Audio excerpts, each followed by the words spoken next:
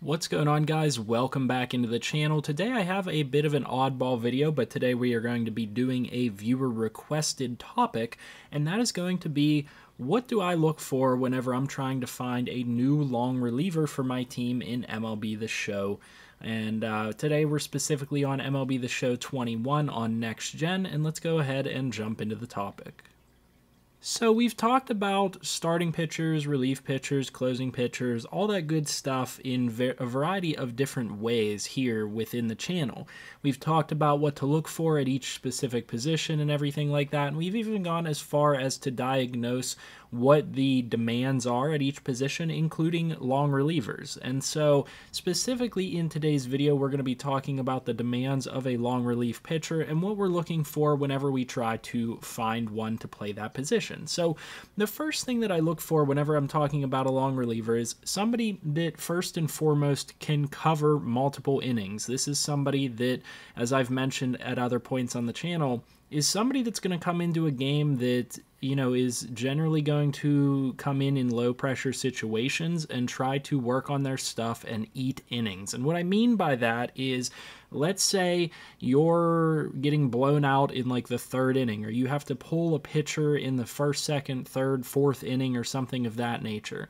Well, what's going to happen is a lot of times you're going to bring in what's called a long reliever and bring that person in to bridge the gap until the end of the game, try to keep things at a reasonable score, but there's not a lot of pressure to, keep things, low scoring or anything like that, because you're probably already getting blown out, you already gave up a bunch of runs, it's probably not a close game. Now, that's not to say that a long reliever won't come in a situation for an emergency or some type of situation where somebody gets hurt and it is a close game and they do need to keep the game close. But generally speaking, this is just somebody from a base standpoint that needs to be able to cover a handful of innings. Basically, they are a sixth starting pitcher in a sense, and that is the way a lot of MLB teams actually treat a long reliever. To elaborate on that a little bit further, the way that a lot of teams actually treat the long relief position is a extra starting pitcher that is just working on their stuff and trying to work their way up to the majors. So a good example here would be this prospect, Cole Wilcox, here on Tampa Bay. He's a 23-year-old with a potential 74 overall, just working on his stuff to get better in the hopes that he can eventually take over in a starting pitching role. Now, there are various different ways to go about this. Some teams look for young prospects to come up and play this role and develop into a good MLB starting pitcher because, again, this is a low-pressure type of situation. Some teams will call up pitchers and have them pitch in their starting rotation, and if they don't quite have it, instead of sending them to the minors, a lot of times they'll send them to the bullpen and have them get those long relief reps, again, in low-pressure situations, so they can continue to work on their stuff. Even though they're a quote-unquote failed pitching prospect, they can continue to try to develop, and a lot of starting pitchers have actually had success in dropping out of the pitching rotation into the bullpen, into this long relief role, and then working their way up back to a good, starting rotation type of a role. That happens all the time. So what do I look for specifically in terms of a long reliever? Well, the first thing that I'm looking for is I'm looking for somebody that has a minimum of like 40 stamina.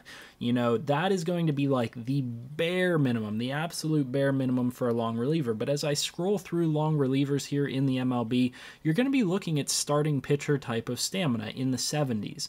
You generally want to have somebody that has that starting pitcher type of stamina. Now, these guys aren't always going to go the same amount of distance or the same amount of innings as a starting pitcher would, but they got to come close a lot of times. And so you're looking at starting pitcher stamina. And so the first thing that I look at whenever I'm trying to select a long reliever for my own team is their stamina. It has to be solid enough to bridge that gap, or I have to, like let's say for example, I'm this Giants team.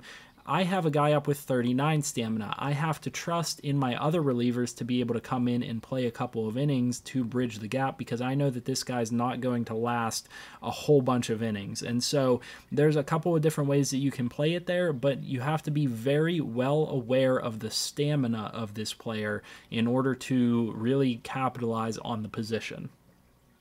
Okay, so beyond that, what am I looking for in these players in order to utilize them at that long relief position? You know, what am I trying to work on here with these guys? Well, like I said, these are project players a lot of the time. So, number one, I'm looking for a player that is lower than 29 years old. I'm looking for somebody that is, you know, honestly, can be as young as possible. It could be your extra pitching prospect within your system. Let's say you have a pitching prospect that needs to get called up soon. Bring them up and set them in that long reliever role and let them get starting reps in the MLB.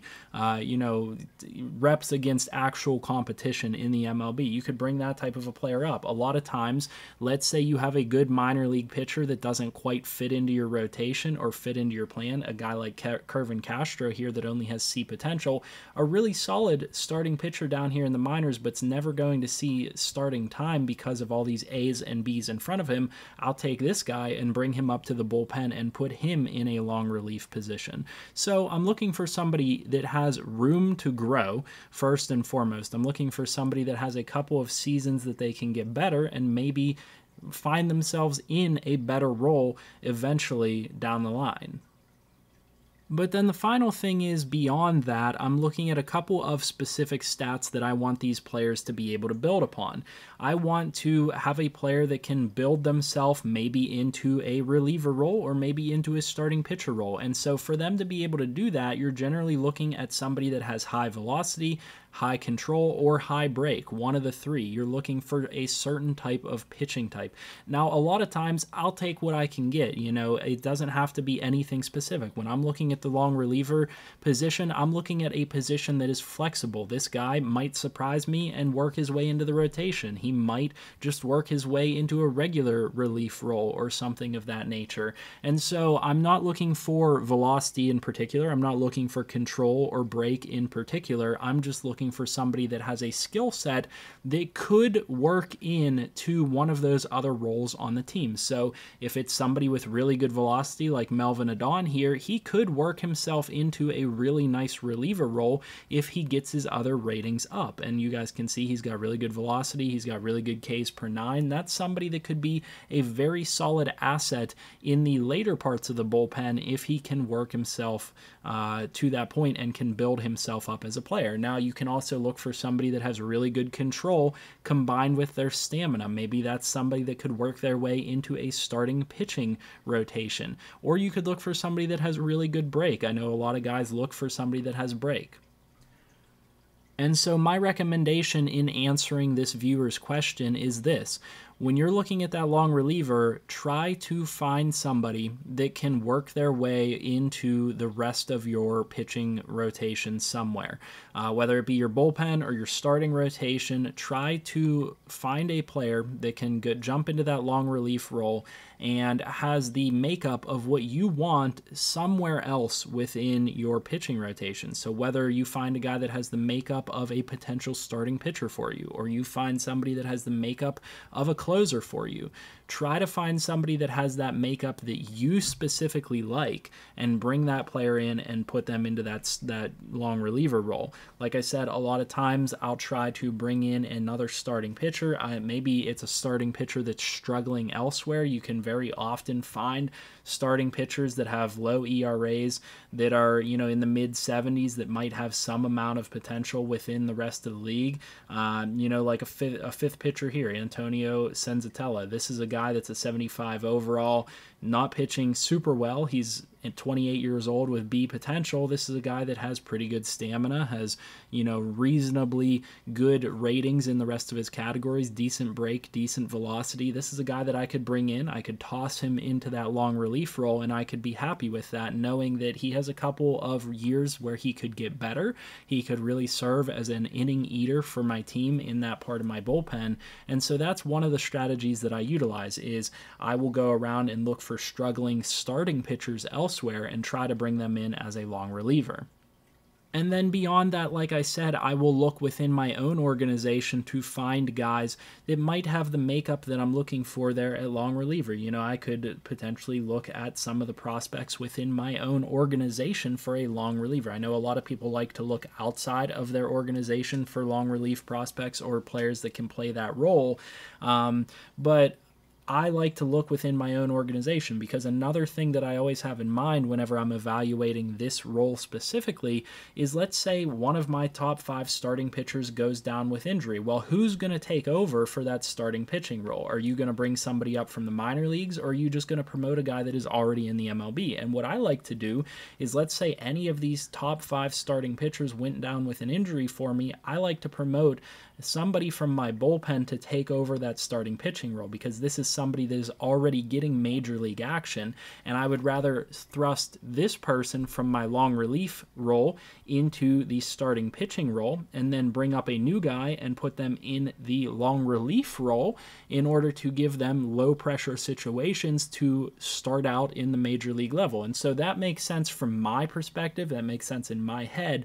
That's not how it's always done in the major leagues, and that might not be the way that you want to do it. You might want to call a guy up straight to your starting pitching rotation to replace one of these guys, and you might never want to have this long reliever go into your starting rotation or work his way into the other parts of your bullpen, and that's fine. It's all about how you want to address that position, but I'm just telling you, this is how I like to focus on the long relief position. This is how I like to address it, and hopefully this information is valuable to you in some way, or helped you, or maybe sparked your imagination as to what you want to do with that position. Hopefully this answered the question of the viewer. Like I said, another viewer requested video today. If you guys have any more viewer requested topics, any games, anything, let me know in the comment section down below. Anything you could use help with. Leave a like on the video, subscribe to the channel if you're new, and I'll see you in the next one. Hope you have a good one.